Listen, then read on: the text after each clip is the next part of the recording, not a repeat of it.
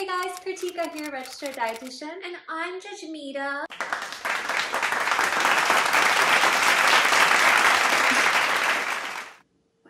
And today, I'm going to explain to you exactly how alcohol affects the human body. I say that red wine is good for you and beer has nutrients in it. If you're not going to drink it, I think that's stupid and I'm totally going to judge you. Let's look at the whole story and get all the facts. So whenever we drink alcohol, like anything else, it'll go down through our esophagus, it'll hit our stomach. Some of the alcohol is metabolized in our stomach by this enzyme called ADH, alcohol dehydrogenase, but then it goes through, hits our small intestine, and that's where most of the alcohol actually gets absorbed. From there, it goes to our liver, and that is where it's metabolized. That is why your liver can be so affected by very high levels of alcohol intake. So any alcohol that is not metabolized throughout this process is going to return to the blood and then circulate through the body and then also go to our brain, which explains why we have slurred speech or we're not able to walk in a straight line and things like that, because the alcohol is going directly to our brain. Did you know that your body sees alcohol as a toxin? So it wants to prioritize getting rid of it and getting it out of your body over anything else. So when you drink alcohol, a lot of things are put on the back burner, like fat burning and calorie burning, because the most important thing for your body is to get rid of that alcohol. So now that we know the basics of how alcohol is metabolized, let's look at some of the long-term effects of alcohol on our body. We have this thing called the lower esophageal sphincter that separates the esophagus from the stomach, because the stomach has a lot of, is very acidic. So we don't want all that acid coming up into our esophagus because that can damage the lining of our esophagus. However, when we drink a lot of alcohol, that sphincter gets damaged. It becomes less effective. Therefore, more stomach acid comes up into our esophagus.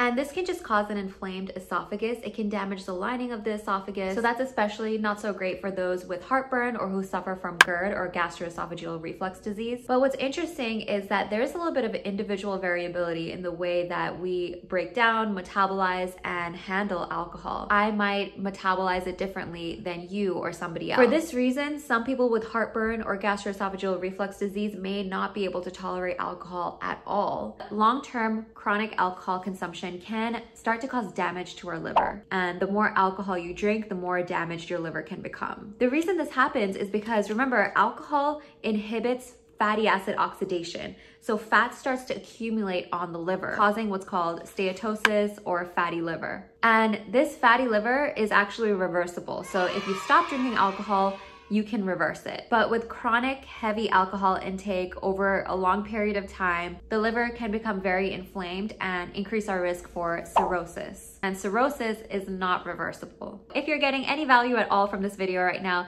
do me a favor and hit that like button for me. Hangover symptoms can be as mild as just having a headache, but can also be as extreme as a rapid heartbeat, depression, anxiety, irritability, vomiting. But what actually causes this? One thing that causes it is dehydration, because alcohol is a diuretic and it pushes water out of your body, which causes an imbalance of electrolytes in our body. And if during a hangover we are vomiting or having diarrhea or having excessive sweating, that's going to further intensify these symptoms of a hangover because it's increasing our dehydration. But another thing that can cause hangover are compounds in alcohol called congeners. And these compounds are found more in dark liquors like tequila, brandy, bourbon, and red wine. Combining different alcoholic beverages that contain different levels of congeners is going to cause more of a hangover. And as far as a hangover cure, there are a lot of myths out there, like drinking more alcohol or eating a greasy burger. But drinking more alcohol is only going to prolong the recovery time. Having some carbohydrate and having some food might be really important if you can stomach it, because it's going to help bring your blood sugar back up.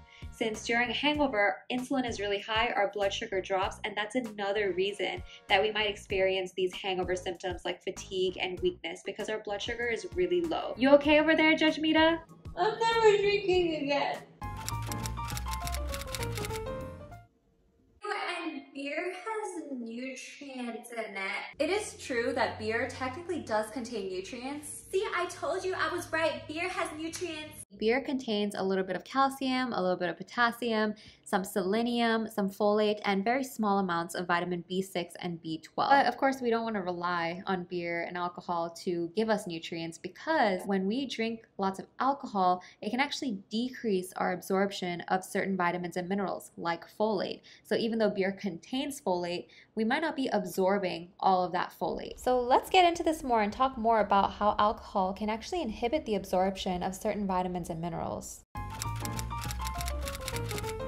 High alcohol intake can definitely decrease our absorption of certain vitamins and minerals, because all this alcohol damages the lining of our stomach, and alcohol also damages certain digestive enzymes that are involved in helping absorb these nutrients. Alcohol also blocks the absorption of folate, and this is one reason why a heavy alcohol intake is associated with increased risk of breast cancer, colon cancer, and other cancers. Too much alcohol can also influence our bone health because it decreases our absorption of vitamin D and other fat-soluble vitamins. Severe alcoholics can also develop what's called Wernicke-Korsakoff syndrome, and this is as a result of a severe thiamine deficiency or vitamin B1.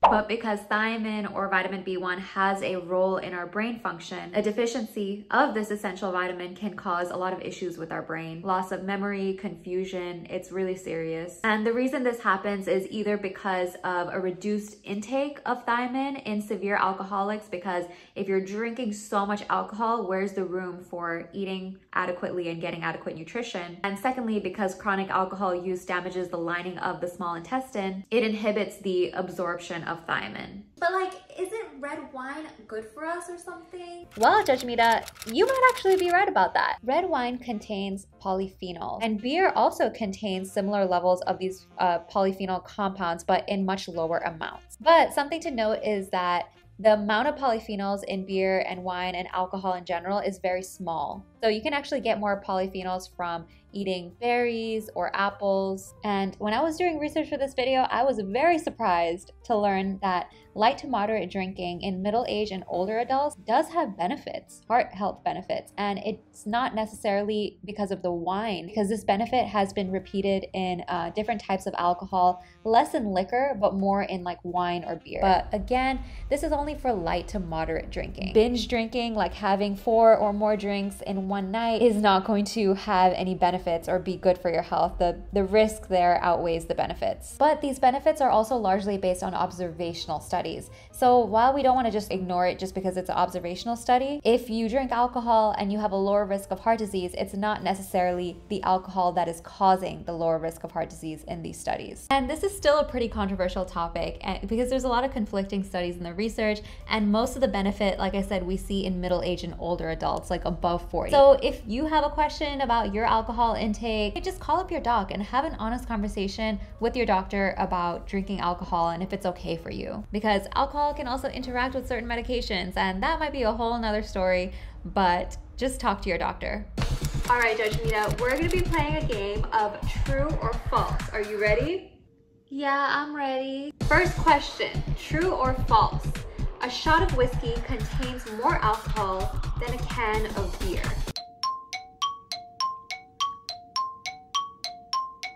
False.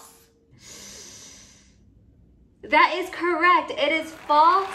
They are exactly the same amount of alcohol. Did you know that all of these drinks have about the same amount of alcohol?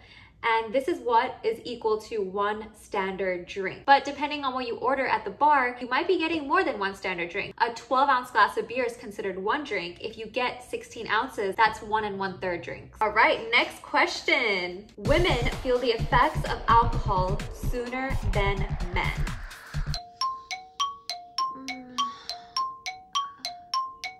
True. That is correct. That is true. Women have less of the enzyme ADH, or alcohol dehydrogenase. Because women have less of it, we tend to feel the effects of alcohol much sooner. Next question, true or false? Drinking alcohol increases your risk of hypertension or high blood pressure. True.